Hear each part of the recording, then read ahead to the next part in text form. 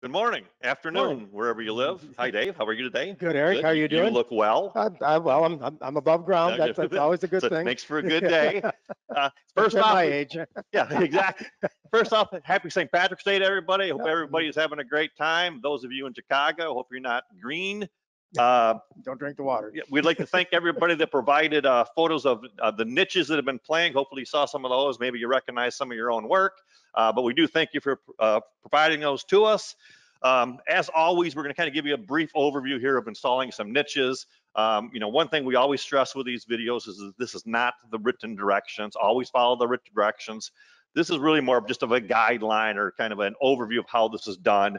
It's all pretty close, but again, you have to follow the actual written directions, follow your local building codes, your plumbing codes. Of course, you want to watch for sockets or whatever in the wall, for water lines, all the normal stuff you would do, which we're really not going to address, but pay attention to what we're doing here. I think it'll work for you. We're going to start out. We got a couple of spots here where we're going to do some different niches.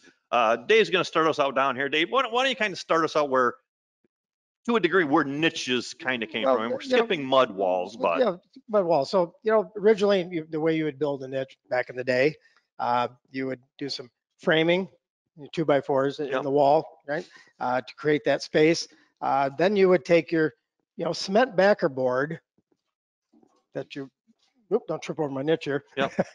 Cement backer board here, and just basically glue it in or screw it in. Yep. You'd cut the pieces and that. So I'm actually going to install one here. So you just back in, you've got this framed in for the size of the niche you want, standard 2x4 wall cavities. Correct. Yep. So I'm just going to use some glue or sealant, however you want to. Silicone or whatever. Yeah, because you've got drywall on the adjacent wall back there. You don't want to be putting screws through it because you might be in the living room with this screw head. Yeah. So one advantage with this is obviously you can make it any size you want to. Just cut the board to size. Cut the board to size. Like I said, back in the day when it was cement board, so that's what you had to use. Okay, I glue that in, and then now I have some pieces that are cut to go around the perimeter. And you could use screws here if you wanted to, or glue it in. Yeah.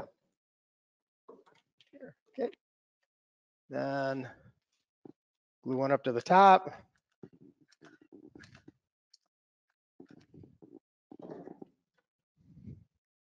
Okay. And then a couple side pieces in. And the side pieces will hold up the top. So it cures. Yep. Locks that in. You Locks that in. You want me to put a hand on there for you? Yeah, put a hand on there. Yep. Yeah. Two-man job here.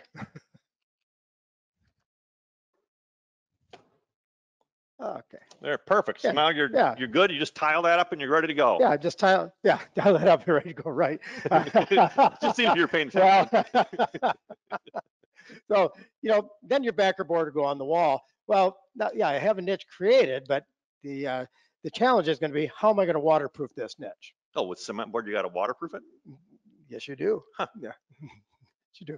So I would either, if I'm using a topical applied membrane, such as a fabric membrane, okay, I would have to cut all the pieces to put them into that. Right. I would use inside, outside corners. It's very cumbersome to do that. Right. Make sure that it's a 100% waterproof. Because you really want it to be watertight, even though it's on a wall. Right. Or if I'm using a liquid membrane, then I got to have all my mesh. I'm gonna change the planes. 2-3 coats of liquid on that.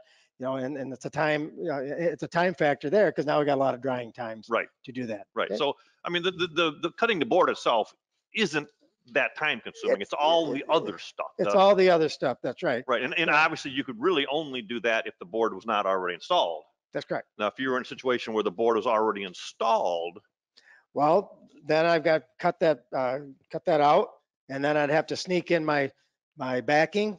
Right. And do the same thing. I would then put my pieces in. Yeah. To do that. Or with metal studs. Yep. Metal studs. Yep. Okay. Yeah. Very good. So that would really take you a while. Realistically, it would take me a while. And then again, it's a little dicey on the waterproofing part. Right. Right. So, yeah. Okay. Yeah. Well, let's just continue on down the line here a little bit. And, I mean, this is kind of where niches came out. I mean, the Noble Company has, they've had niches for almost 20 years now. Yeah. I mean, at one time we had a niche very similar to this with a flange around it. But let's talk about that a little bit. So we've seen the foam niches out there that has the flange, right? Yep. Okay. to install those, I mean, they're fine, but to install them, it's a little bit more cumbersome too than without the flange. I'm just going to briefly, install this niche Yeah. in this, okay? I'm going to take my level here and my pencil. And I'm going to put the niche in its desired location, okay? In between the studs at our 16-inch on center, which is typically 14 and a half inch. So obviously you would lay this out to the tile I would lay pattern. that out to the tile pattern, right? Yep. Yep. So Hold level it there. that up. You're gonna take that I'll just draw that.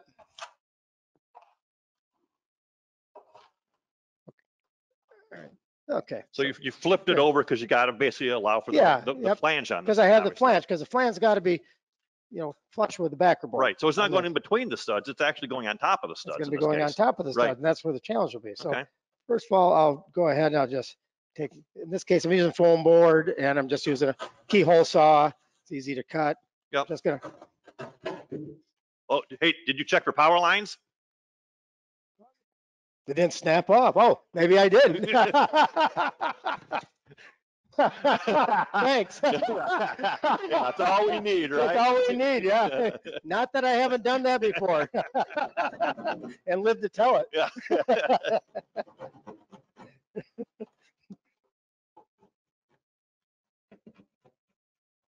Okay, boom, there, hit the stud, right? Hit the stud. So that, Okay. at least you know where to stop. So, yeah.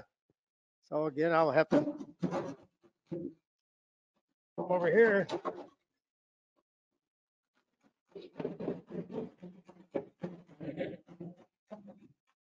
And hit the stud. Hit the stud. Okay. You could obviously do this with a roto zip, a skill Sure, saw, anything you want. anything you want to do that. So, Yeah. but you can see here that it's going to, this particular niche with the flange is going to overlap onto my stud. Right. Well, if I pre-applied my backer board and I said, oh shoot, now I got screws that may be in the way. Yeah. So I'll have to move the screws. If I decide I'm going to add a niche later on, right? I wasn't thinking about the screws. Got to move it all over to make room for cuts. Well, make room. These over here, they look good. They'll clear. Okay. Then I'll take my knife, and again, roto zip or whatever. In this case, I've got. We're using a board here that cuts relatively easy. Yes, I mean, yes, if you're doing this with a cement board, you'd probably go to a grinder. Yeah. So you're kind of cutting right down, ideally, the center of that stud. Ideally, the center of that stud. That's correct. Right now, I can see where this sometimes could get a little dicey when you are cutting like you are right now, where you only have roughly a ½ inch of board there to ideally not break off. Right. Mm-hmm.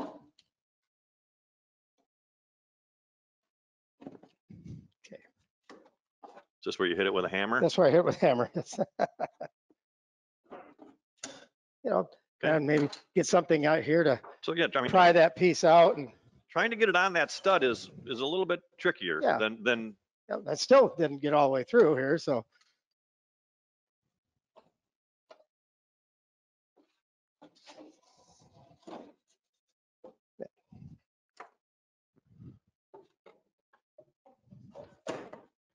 there you go. Okay. Ah! Oh, happy St. Patty's Day. Happy St. Patty's Day, Dave. Wow. Yeah. That almost looks like you. It almost looks like you guys have been drinking today, haven't you? All right, keep going. No, okay, where were we? That's like a pot of gold. Like a pot of gold, yeah.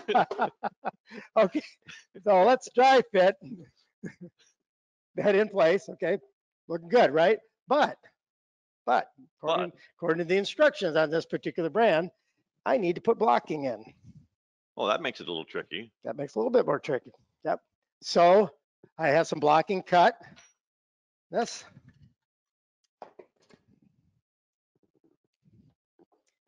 And I have to get that blocking now down about halfway. Probably almost flush with that board.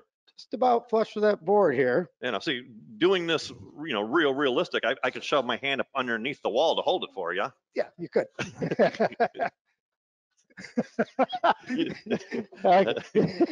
It's gonna be one day for you, huh? Yeah. You remember, you signed a contract. I signed a contract. Or I could just put this in here and put a screw in it to hold it temporarily. That in. So even though this niche was even though this niche is pre-built, there's a little bit of work to trying to get this done. A little bit, yes. Okay. And have another screw. Here, have another screw. Yeah. Yes, it's not that I don't trust you, but I'm not holding it. Why would you trust me after all that? There. Okay. So again, if this was a board that was already in place and you want to throw a niche in there, granted the niche is pre-made, but yes, we need the cross bracing in there according to their directions. Yep. Okay. Now I'd put one on the top, but for time purposes here, the top probably doesn't matter a whole lot, other than you gotta have someplace to screw it to. Right. Okay. Right there. So according to their instructions, I would take a sealant or a glue, whatever, foam friendly. I would put beads. So you're gluing them along the flange there. Along the flange. No, I mean I can speak from past experience that quite often these flanges here in the corner get broken off. They do. You just have to fill it with mud and you repair it. Yeah, you'd have to repair it. You have to put mud, glue it back on. Yep. And then glue it in. That's good to go. Oh, okay. That's not, I mean, it's not terrible. It's not bad. No. So, okay. So, I mean, just continue on down the line. I mean, we're looking here at a real big plastic one. No more surprises. No more surprises in there. You never know what's going to jump out of the wall. If this was a real job, a bunch of cans would fall out. Yeah, or drywall would be stuffed in there. Yeah, with water line. So, there are some plastic niches out there that we see in the market. Again, with this particular plastic niche, they require blocking. Right. That I had to install. Like, see, I did over here. You can kind of tell from the screw placement. Yep. Screw placement. Now this time, this niche, basically, you can't glue this, obviously, because it's plastic. Right. Okay. You're going to just. So you had that one already pre-cut, but so it's really cutting it exactly the same, right on that stud. And then I'll take my screws once that's in, and I'll just put a couple in here, just hold it, just demonstrate it. And, yeah. And then now, I mean, bonding to this plastic with, I mean, again, it's someone else's niche, but they're doing this with a thin set sticking directly to the plastic, and hoping for the best. Hopefully for the best. Okay. Go by the manufacturer's instructions on how to waterproof to that. Use some of the products that are out there for like bond enhancers, which I mean, this one, it's got some flex to it. It seems like that could be a concern. It does. So if you put, say, mosaics in there, and leans against that shower, it's like going to crack that mosaic. So you're going to have to get some backing behind there. That's going to fill that. Fill that in to make sure that there's a bit of flex there. Quite a bit of flex in there. Yeah. Okay. But that one's pretty easy, pretty solid. It's pretty easy. Again, now with this is, I mean, obviously with this, our board's lining up pretty well, so it does. We're good. They're designed. I mean, this one here, just another niche we're looking at. Yeah. It looks very much like the first one you did out of board, but it's pre-built for you. They did. They took the board and they pre-built that for you, and they pre-waterproofed it for you. Yep. Basically, they took their foam product, they cut it pieces, yep. mitered it, and then epoxied it or however they glued it in. Right. Okay. Yeah. Yeah. With this particular one, there's no flanges. Right. Okay? I don't really need any blocking with it. So it cuts straight out. You cut straight out. Yep. And then all you're going to do then for this one is, put some sealant or glue on the back of it again. Whatever they recommend. Push it in. Oh, it's easy. It's easy. Yep. So the thing with this is, though, you see there's not much of a flange. No. And it's not a waterproof flange either, right? Right. I mean, you got the open foam right here. Right. So you're going to have to, if I was to use this, I would put my membrane on the wall and I would lap it in. Wrap it in, into that. So now I gotta wrap that in there, make sure that my corners and everything have some inside corner or outside corners on it.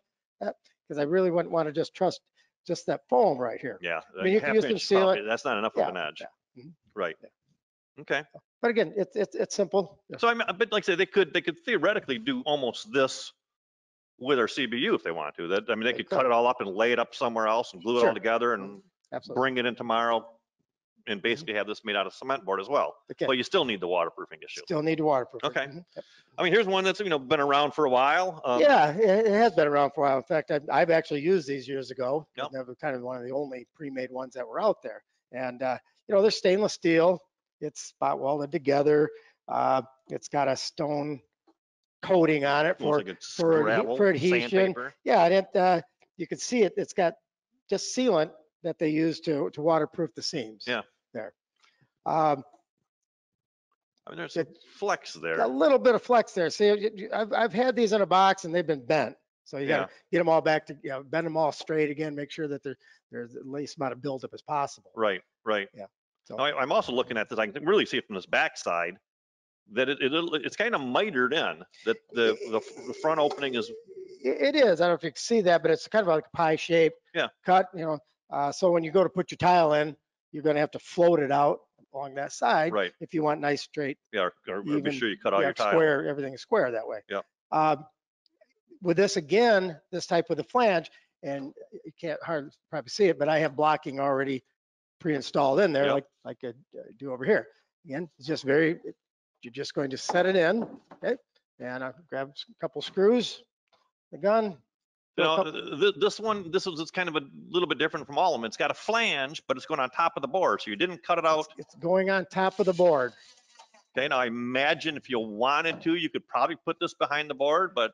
Well, if you wanted to take blocking, if you wanted to take some blocking and space it out and make sure it's flush, you could do that. But I guess that would kick your board out, I guess, though. Kind of a lot of dinking around there too to do that. So you notice, so.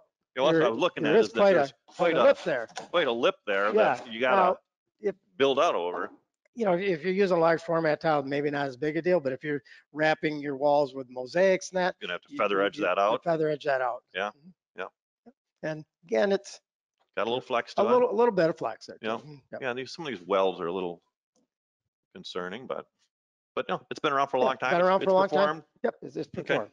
Okay. I mean, we're now getting down to what I would say is a familiar looking niche, meaning that it's Noble companies. It's Noble companies, yep. Here, I'll switch sides with you, Dave. Switch sides. So anybody's familiar with the Noble company niches, they knew that they were brown in color. Well, we've gone, and it's a running change now. It's blue in color, Noble color. Yep. It is a very pleasing color to the eye. Very pleasing color, even though you don't see it when it's all said and done. It goes very well with your eyes, Dave. Thank you, Eric. I guess. I think. Just saying. Okay. Okay. Very easy to install. You're going to cut out the backer board to the size of the niche. You can, get it, place it in between the studs, find where your studs are, and then cut down the studs, and we'll do it. No cross bracing in this at all. No cross bracing at all in this. Right, and I think you've said in the past that you quite often will actually start the tile process and then more or less cut the niche in. Yeah, as you're going. A lot of times, because when I do my showers, I want to make sure that I've got that either that grout line or the tile right there at the bottom of the niche. Right. So I don't have the least amount of cutting at all. All depends on the tile layout, right, and how that works. But without having cross bracing or the flanges, you can really just cut that in at almost any time. I can do it. I run up my tile from the floor, and then when I get close, maybe the one before that, I'll lay that out. Boom, I'll cut my niche in. I'll waterproof onto that, and away I go. Right. Okay. So again, just sealant on the back of that 250 sealant. I'll demonstrate one in a minute. Yeah, but again, it just. So that's rests in there. Square peg in a square hole. It's up against the drywall back here. Yeah, although it's not a square, right? Yes, not square. Yeah. But if it was, it would be. It would be. That's right. So it's tight against the drywall in the back. Right. Too. So there's no flex to it. Right. But again, we have this large edge around that, 1.25 inch wide, where you can run your membrane, whether it's liquid or a sheet membrane, and either modified thin set right to it, or use our 250 sealant to tie that waterproofing in. I mean, without the cross bracing and really relying on the Noble Sealant 250 to glue that or bond that to the back wall, is it strong? And hold it up, and it's not going to fall out of there? And the backer board, no, it's not going to fall out of there at all. So I took a niche yesterday and put the 250 sealant on it to the back side of a piece of drywall, and you're not going to get it off there unless you break it up in little pieces. Get it off of there. I mean, try it. Try it. Really? Yeah, really.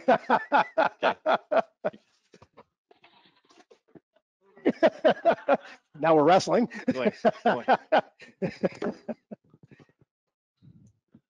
I don't know if I trust your wall. I'll catch you. Yeah, I trust you. I don't know if it'll hold me or not. It'll hold it.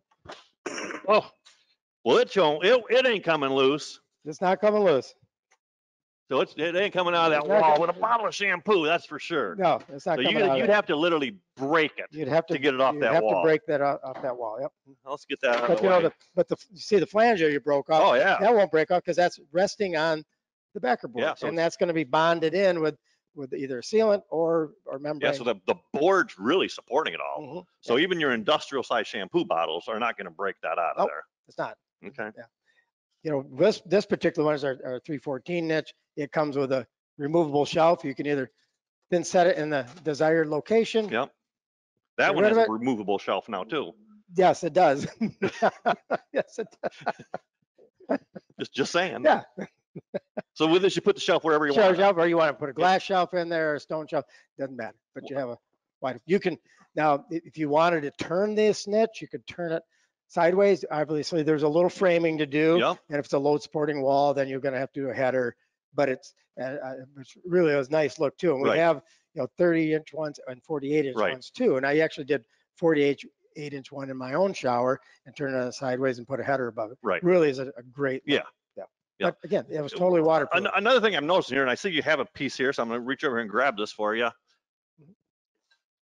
is a piece of tile. I mean, I'm looking at a couple of these, and I'm questioning The size of the size of these. I mean, with this one, for an example, it looks like it fits in there perfect, pretty 12, close to perfect with a 12 by 12 here 12 and by the 12. shelf and the, and it's designed and for a that. six. Yeah, because typically most of your mosaic sheets are 12 by 12. right, Yeah. right. So, So, I mean- so you'll fit a nice 12 by 12 mosaic sheet in there. It's done. Right, and I notice your corners are all rabbited out. Corners are all rabbited out. So we overcut the corners on these. So when you do your perimeter tile, you don't have to grind the corners to miter them. It There's actually plenty of room to fits right in just there. sneak right in there with it. Yep. Oh, yeah. Yeah. Yeah, plenty of So, room there. As you'll notice in some of the other niches with that 12 by 12 tile, there's a lot of room there. So you got to either float your sides out, or you're going to have to cut. You'll have some cuts in there, or some waste with your mosaics. Right. Get on there? Yeah, Yeah. you have to, yeah. Yeah. But what's, Same with this one here. yeah, it just, Mhm. Yep. they're not really sized for a They're not really 12 by sized for the 12 tile. You 12 either by have to 12 jump, tile. you have to jump a Right. tile Right. and cut it way down, or you're going to Yeah. end up probably with 3 pieces. Again, a lot of those mosaics out there are 12 by 12. Yeah. Yep. Huh. This one That almost. was close. It's close. It's close. Yeah, Yep. but it's a little big, but it's close. That's why we specifically designed this for that 12 by 12 Right. tile. And I mean, I see you got the other one down here. It looks like it's a 12 by 12 on the top and a 12 by 6 on the bottom. Yeah, that's our 304 niche. Yep. One of our most popular. 304 and 314 is our most popular niches. So I'm just going to demonstrate how to install this niche. So again, very simple. I'm going to hand me that level over there and that pencil, and we'll lay Level. this out. Pencil. Pencil. Okay. So what I'm going to do is I'm going to find my desired height in this. Okay. And so I'll just kind of set it right here. Before you do that, should we show a corner niche? We can show a corner niche. Yeah, before you cut a hole in? Sure. Yeah. So we have a line of corner niches too. Here, I'll hold it. Let me take Okay. one of those. Yeah. And what's nice about these corner niches is they're what we call a tower niche. Mhm. You can get a tower niche that has 2 in the top, 2 in the bottom. Like what we have here? Yep, stack. Yep, they stack on top. Yep. Or you can get solid on the bottom and just have the 2 in the top. Okay. They're very easy to install. Once the backer board's already up, once your waterproofing is completely done, now I can go ahead and install my niche. I don't have to worry about waterproofing around So it. do all the waterproofing Sure. first and then Yep. add this right on Add top. this right in, yeah. Because you're not cutting it into the wall. No, it's just gonna be, it's just gonna fit Here, let me slide right, this one. Let me slide this Yeah. one underneath you once. right into the corner there. Right. Yep. So you go that way. You could flip Yeah. it upside down. You could put it. You could space them however you wanted to. Exactly. Yep. Okay. And another nice thing about these corner niches are they can retrofit. Now, Right. if I have an existing shower, you know, this nice looking shower. You mean already tiled? Over the tile, yes. So I can sterify my tile, or there's primers out there. Several companies now make a primer to prime onto the tile, and simply thin set that right to the tile, and then I can put a nice mosaic or complementary tile on it. Jake will bring a picture up of that. If you're shorter, then you're going to want it like this. There you go. So as you can see in the pictures that we have here, we installed a niche in an existing shower, and then I tiled up. Yeah. So you just tiled it up. So I can kind of revitalize it. So or an afterthought. Or afterthought. Yeah.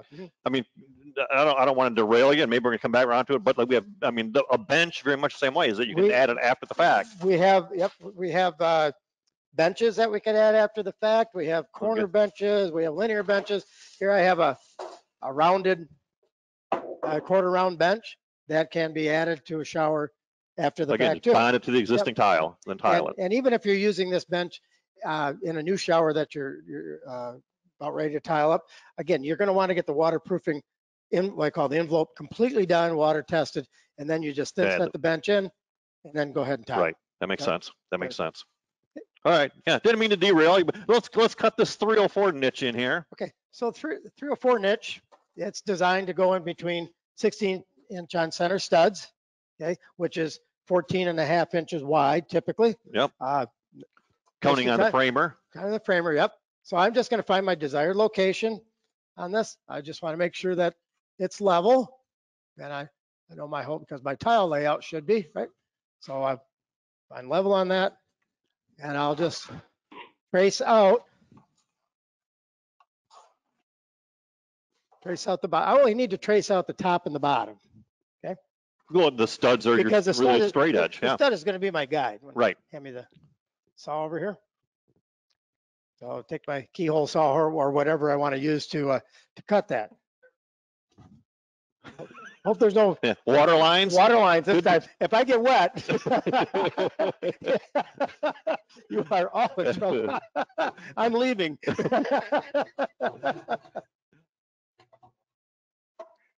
Our HR director is here today. Yeah. You know, I could. Yeah.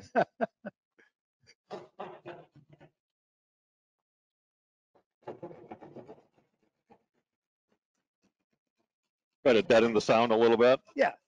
Then do the same thing up here. Find my stud. Cut all the way across.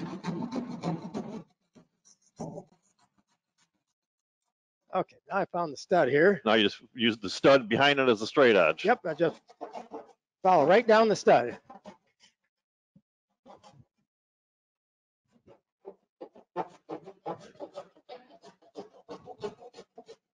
Now, one thing about that, though, obviously, is that when you don't have to cut down the middle of the stud, it leaves you a little bit more meat in the board that you don't have to worry about breaking off. Well, it does, especially if I have a seam right there. Yeah, right. See over here.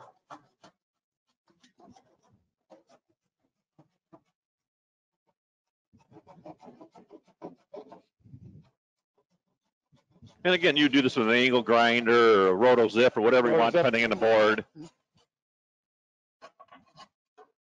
Looks like a good one. It might be for a little 2-inch blade. Make sure that everything is clean down the stud. Make sure it's fit. So once I've done that, I'm going to go ahead and dry fit this. Okay.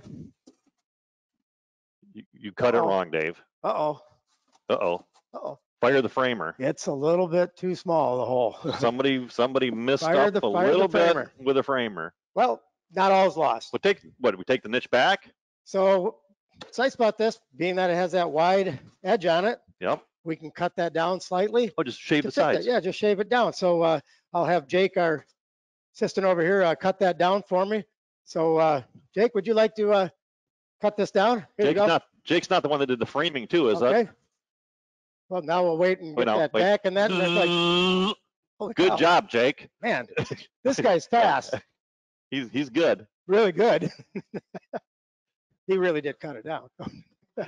So you just shaved off the side. So you can see that shaved off the sides a little bit. Yep. There's still enough meat there to. Yeah, because you start out with roughly an eighth or an inch and an eighth on the side. Inch and an eighth, inch quarter. So yep. Taking off a little bit's not gonna hurt anything. It's still strong or still thicker than a 1/2 inch. And then Fit right in. Fits right in.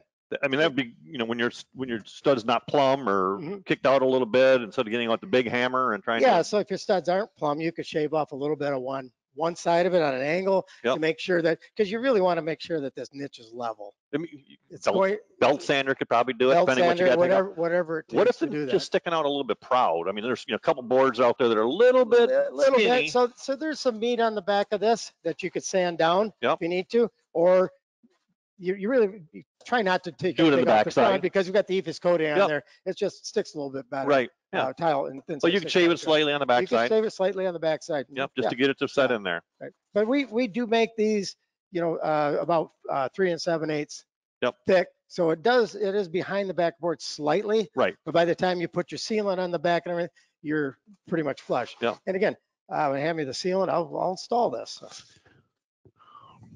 Yeah. This is our 250 sealant. This is a foam-friendly sealant. It's basically a glue and a seam sealer. Yep. Very And strong, Very strong. as we Yeah, demonstrated. we demonstrated, yes.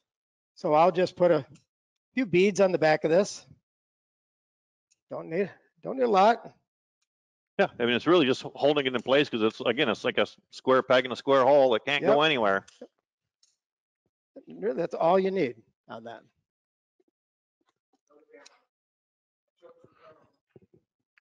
Okay, Yeah. there you go. And just push it in.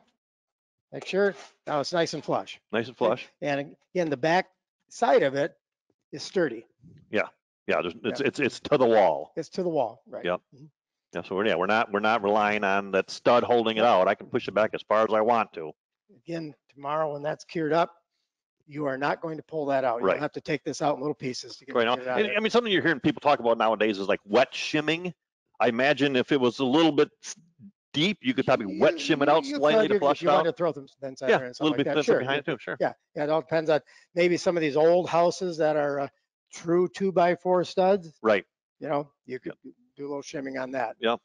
Then of course, all of our homes up here in the northern part of the country, where it's a lot colder than the southern part, houses that are built probably from, I'm going to guess 2000 or on up, that are all by code, exterior walls are going to be 2x6. Okay. So if Yep. you're doing an exterior wall, then what you would do is just maybe buy 1-inch foam, take 2 pieces of that size of the niche, glue that with the same Noble Seal 250 and put that in. Shim it out a little and bit. Shim it out with 2-inch foam, and you still got your insulation Right. value there. Yep.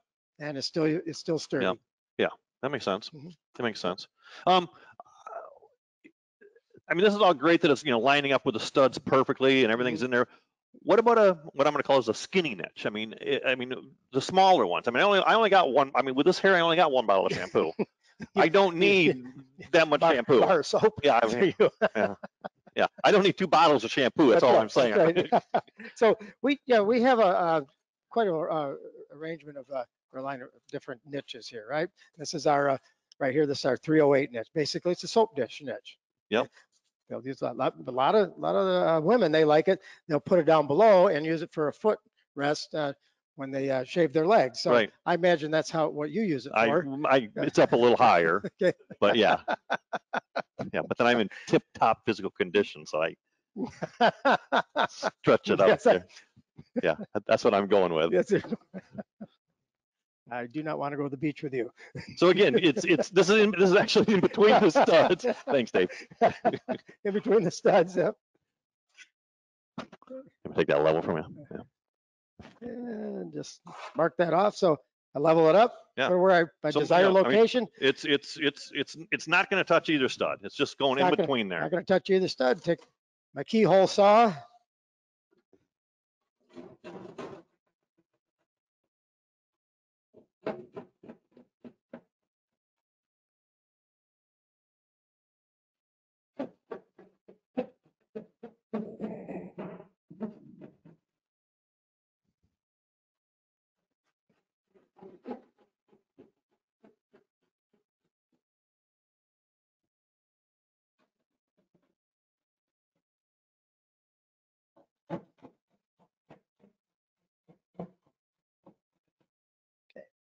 Do like a real guy, drop it in the Yeah, wall. like any wallboard guy Yeah, would do. He'd just throw it down just in throw the, it right in throw there. it right down in the cavity, leave it there. So now it really is a square peg in a square Now hole. it is square peg and, oh, yep. There. So that easy. Again, I will just take my, No, I twisted it. I'm sorry. thank you. Yeah, one job, Eric. I know.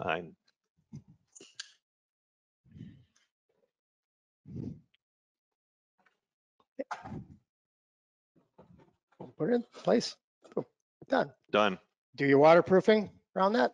Now, if you're going to use a liquid waterproofing, say our aqua blue Right. waterproofing liquid membrane, the Noble Seal 250 goes very well with that. I got a gap. I would just fill that in around.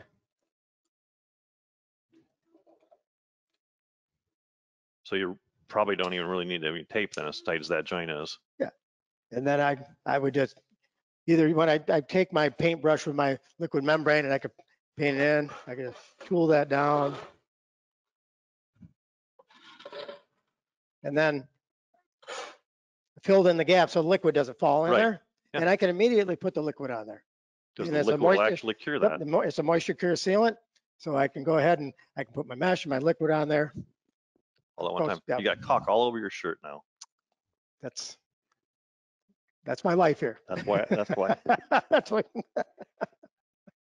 True professional. It's tempting. All right, I It's think tempting. we've got pretty much everything covered here. I think. I mean, we've got some other foam products that we've talked about a couple of them already. I mean, I see Yeah. another bench So, down here on the yeah, ground. so we have a shelf bench too. Question, we have a question.